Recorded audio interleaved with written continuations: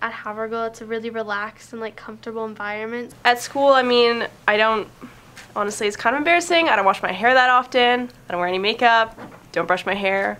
Haven't brushed my hair in like a year. Yeah, don't shave my legs, ever.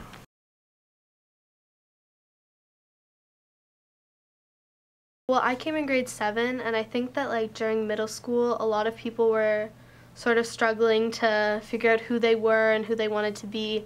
A lot of my friends at public school, they get up really early to get ready, and they worry a lot about what they're going to wear and how they look at school. But I think at Havergal it's really good because we're in an environment where we definitely value what we're learning, what we're doing in class. And I think part of that actually comes from being an all-girls school because, you know, at school, basically everyone's entire focus is on academics and not on anything else, not on appearance or boys or whatever. So that focus, while it's good, ultimately it can lead to a lot of stress. I'll have weeks where I don't have a lot of stress and I'm very relaxed and just kind of, enjoying all my classes. And then other times I'll have a lot of stuff going on and you can really get caught up in it. I find myself pretty hyped up most of the time, kind of a constant level of stress, which it can be healthy.